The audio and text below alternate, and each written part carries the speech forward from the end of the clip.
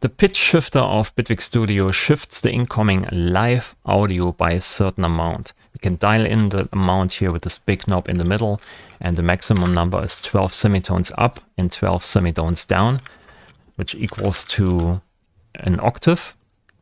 And we also have a grain control here where you can change the update rate of the internal buffer of this pitch shifter device.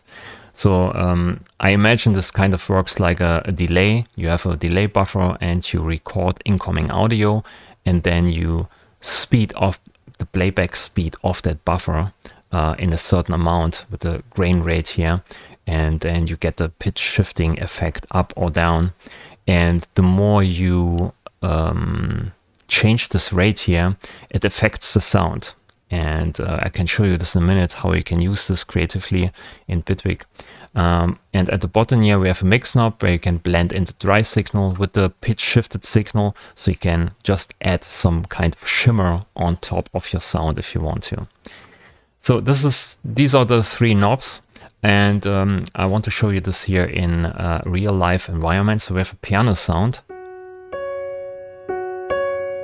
You can see nothing happens because we have no shifting here dialed in. Also, we can change the grain size and nothing really happens to the sound.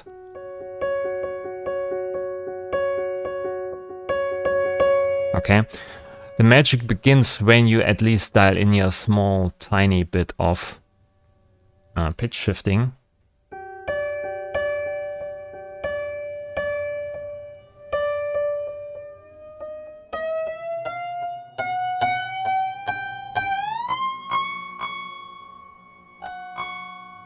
And maybe you can hear it in the sound itself. There's a small little fluctuation in volume. And that's basically the buffer playing back the sound it records from the input here. And when you pull this grain rate down, then you basically update the buffer less and less. So it becomes more like a grain delay almost.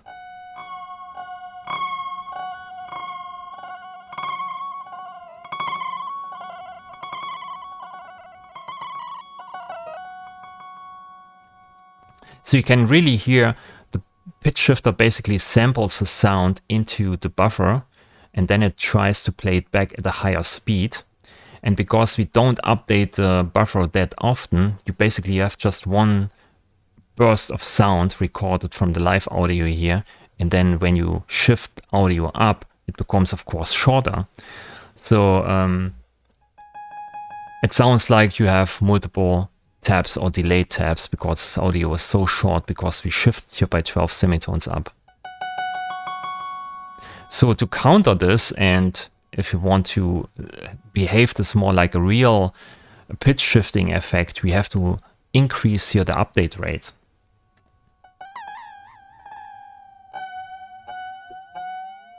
So the incoming audio is sampled more often, right? But there's also a sweet spot for this. You can see here, it sounds much straighter and cleaner now.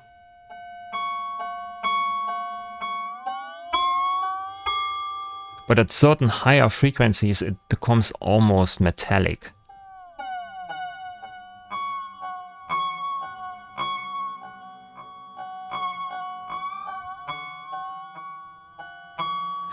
So there's no real point in here where it sounds really, really nice and clean. That's not really the purpose of this device. This device is more aimed at creative uses, right? So as you can see, we have now a piano, and with the grain update rate here, up here, it sounds metallic.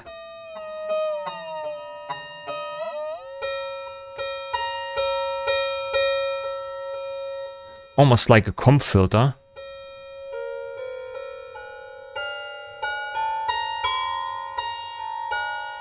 So you can use it for that, or you pull this all the way down and it sounds like a delay. And then you mix in the dry signal.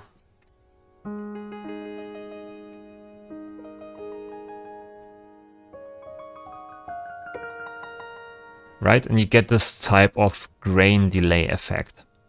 So this is how I use it, at least. I don't use it really as a pitch shifter in that sense that I use it on vocals and, you know, and shift by 1 semitone or 2 semitones up. I use it more like an audio effect, like a creative effect to make something more grainy or add some kind of tonality on top, like with this metallic effect here, right?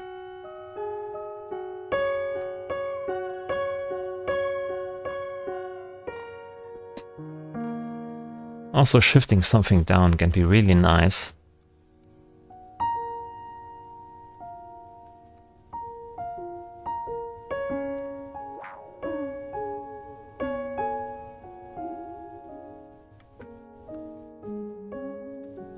So as you can see, I'm a big fan of lower values here with the grain size, and I always use this with reverbs and delays in Bitwig.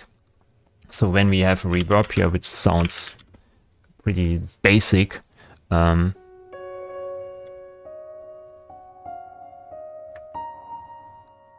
using this here, the Tank FX, of course, it's really nice. So maybe shift this up.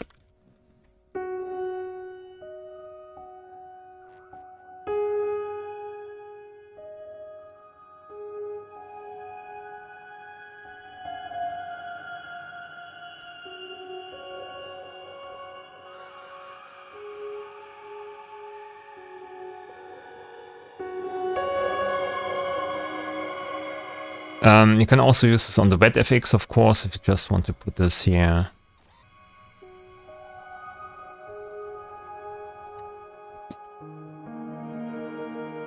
Can also be nice, and sometimes I do stuff like, let's take your pitch shifter, pitch shift everything up by 1 octave, and use a second one and shift everything down by 12 octaves, 12 semitones. So we shift up 1 octave and shift 1 octave down. So it's basically we land on the same octave as before. But we also gain here these grain effects.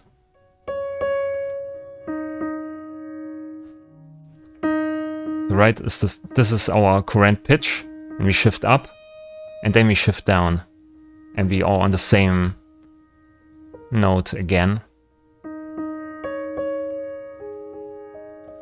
And if we do this here multiple times, something like this or this, we get all these grain effects here.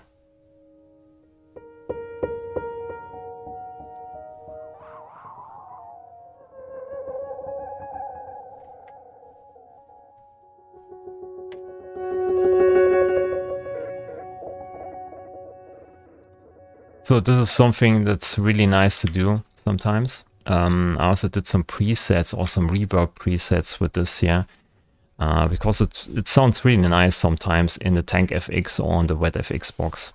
We can also use this here on a delay, something like this, delay 1. We have also here a feedback FX box, and use a pitch shifter here in there. More feedback.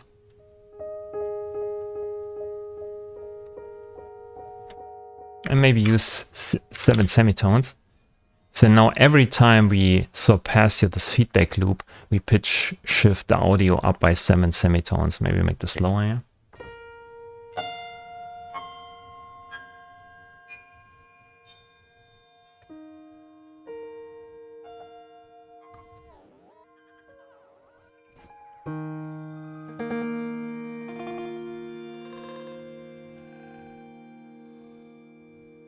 So this can also be nice to use inside of a delay 1. Another cool idea is to use the pitch shifter in parallel. So basically use here 7 semitones, pull this down, select the pitch shifter itself, use Ctrl and G, put this here in a FX layer and duplicate this, and here use different settings for each layer, and maybe also here, let's go with that, maybe dial in different grain sizes here and see how this sounds. Maybe mix knob,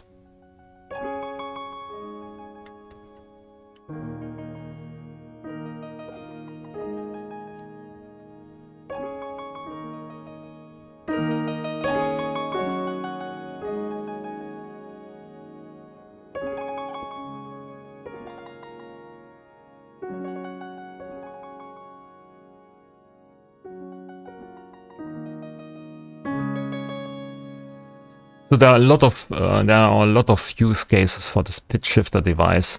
And one use case I don't use it for is for actually pitch shifting. So I use it more like a creative device in my productions, at least. But you get some decent quality out of this here with certain sounds, and it can be helpful. So that's the pitch shifter device for you.